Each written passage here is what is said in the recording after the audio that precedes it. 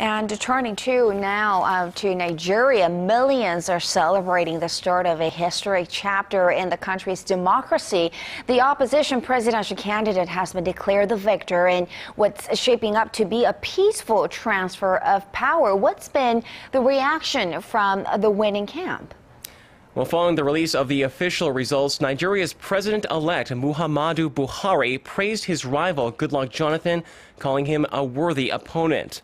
In an unprecedented but welcome move, the incumbent leader conceded defeat on Wednesday.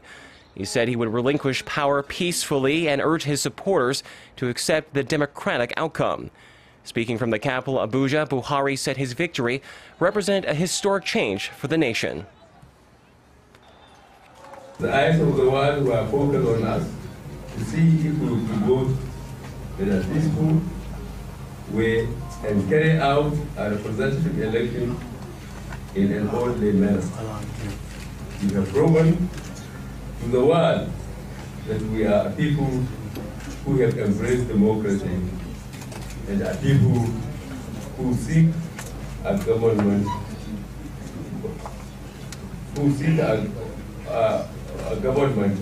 by, for, and of the people. The National Election Commission said Buhari received 15.4 million votes compared to 13.3 million for Jonathan. The 72-year-old general ran on a campaign aimed at rooting out corruption and halting the rise of the Boko Haram insurgency. He is set to officially begin his term on May 29th.